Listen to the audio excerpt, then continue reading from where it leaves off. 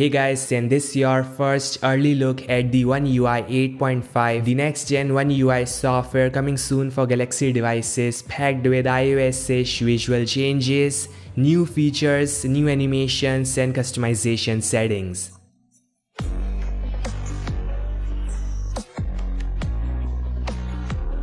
So first off, we have some new lock screen clock styles. The dynamic lock screen clock is still there, but I think Samsung should add an option to enable that dynamic clock for every single style. That would look great.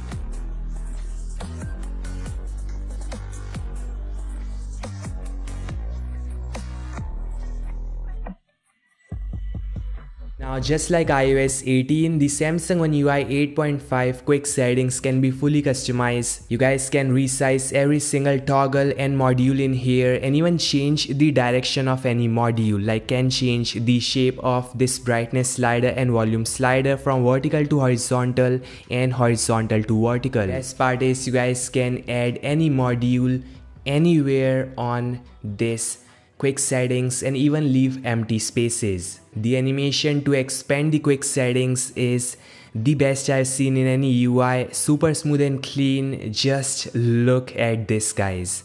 From vertical to horizontal and horizontal to vertical, that animation is super clean.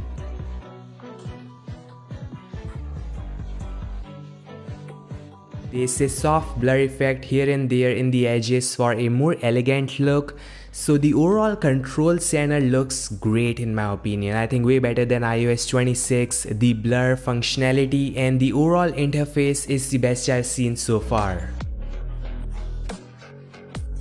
There's a new app opening and closing animation. Super smooth and clean, guys. It looks like real jump from the last One UI.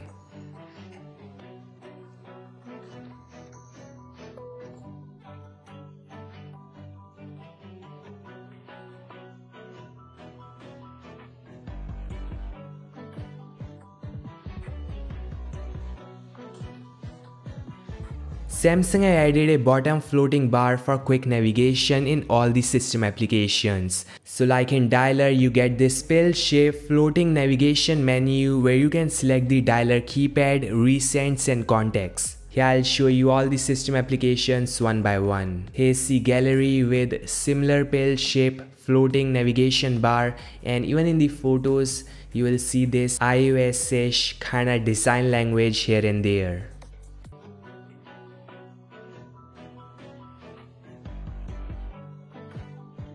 Weather,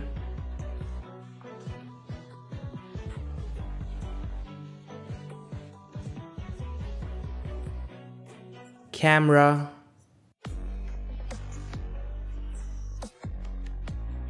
and settings. Settings get this bottom floating search bar, and there are some new settings to customize the UI, like you guys can now enable and disable the battery background from the notifications and status bar settings. So I can now remove the pill-shaped battery icon and replace it with the normal text battery percentage. Finally, we have a beautiful software update page with a nice green-blue gradient blur background. Looks stylish.